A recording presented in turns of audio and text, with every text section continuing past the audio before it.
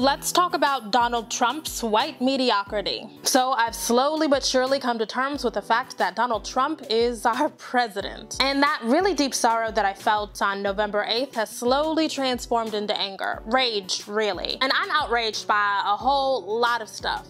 But right now, I'd like to focus on how insulting it is as a black woman to be assaulted by white mediocrity in such a grand way. I consider myself to be an ambitious person, and I was certainly raised by ambitious people. And ever since I was a kid, my parents told me that I would have to work twice as hard as white folks to get what they had. And that even if I did extraordinary work, even if I was exceptional, people would still question it. It's basically the Papa Pope speech from Scandal. You have to be what?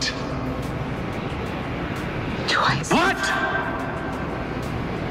Twice as good. Twice as good as them to get half of what they have. And yeah, that is some really heavy stuff to lay on an elementary school aged child. But that's what it means to be black in America. And as much as somebody like President Obama wants to say that race relations are so much better than they were 20 or 30 years ago, those statements are just as true now as they were when I was a kid or when my parents first heard them. And the need for those sorts of discussions might not go away anytime soon. Studies show that millennials are not that much less racist than their parents. But back to Trump. Donald J. Trump is mediocre in every way except for his net worth, which he is surely overstating. He's wildly exaggerated his business acumen as well. This is a lucky man born with a silver spoon who has used every shortcut and trick to get ahead. And because we are taught to idolize the rich, this man has been given the reins to drive the country into the ground. Donald J. Trump is categorically unfit to lead this nation. Not only is he unknowledgeable, but he is notoriously uncurious. Now, compare that to President Obama, who, for all of his faults,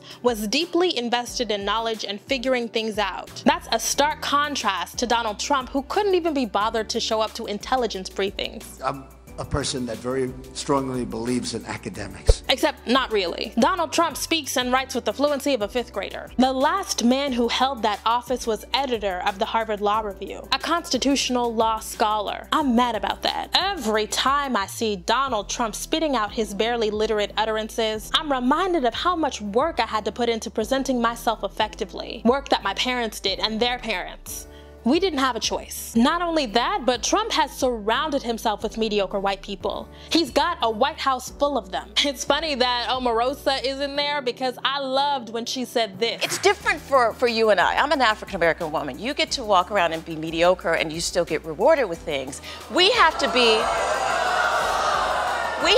exceptional to get anything in this business. Tracy Jan of the Washington Post did an incredible write-up on this. We're literally regressing. Trump's cabinet is more white and more male than any cabinet since the 80s. The people he's chosen to lead government agencies have fewer advanced degrees than any first-time cabinet in 24 years. And what's so funny is that for all conservative talk about affirmative action and how we've lowered the bar to diversify our institutions, Donald Trump has lowered the bar to fill his cabinet with white men. And let's talk about another point of hypocrisy. Donald Trump not only championed birtherism, but he led a racist witch hunt for Barack Obama's college transcripts. He questioned how Barack Obama got into Columbia University and Harvard Law School. Meanwhile, his son-in-law Jared Kushner was a rather unremarkable student, according to administrators at his private school, and still managed to make it into Harvard. How did that happen? He bought his way in. This is all detailed in a book by Daniel Golden. Kushner's parents pledged $2.5 million the year he was accepted. In the book, one of the administrators from his school said this: "We thought for sure there was no way this was going to happen. Then lo and behold, Jared was accepted." It was a little bit disappointing because there were at the time other kids we thought should really get in on the merits, and they did not. Now he serves as an advisor to the president. We know money and connections aid people in getting into elite institutions, but it's much more fun to scapegoat black folks for affirmative action. And we have to talk about Betsy DeVos. She will soon be Secretary of Education. Despite having spent no time in a classroom and possessing an agenda to dismantle public education, I had low expectations. But I did not expect Betsy DeVos to show up to her Senate confirmation hearing completely unprepared. Here she is getting caught up by a question from Senator Al Franken. And I would like your views on the relative advantage of doing assessments and using them to measure proficiency or to measure growth? Thank you, Senator, for that question. I think if I'm understanding your question correctly around proficiency, I would also correlate it to competency and mastery, so that each student is measured according to the advancement that they're making in each subject area. Well, that's growth.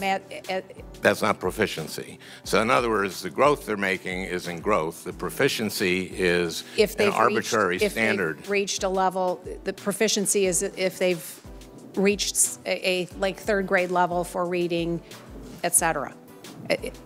No, I'm talking about the debate between proficiency and growth. Yes. And what your thoughts are on them.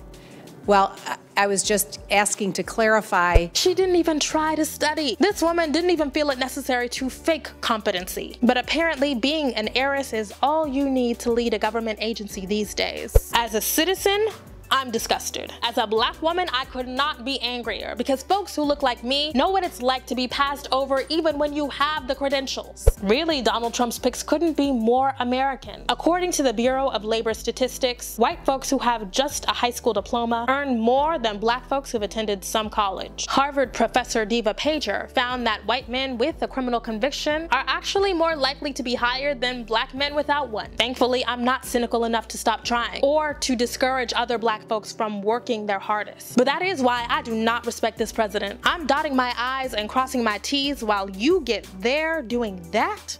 No. Nope. Illegitimate. Donald Trump is and will always be just another mediocre white man to me. President Mediocre White Man. Sorry. Hey guys, it's Kim. Be sure to like and share this video. Visit the links and books I've mentioned, and if you learned something, leave a tip.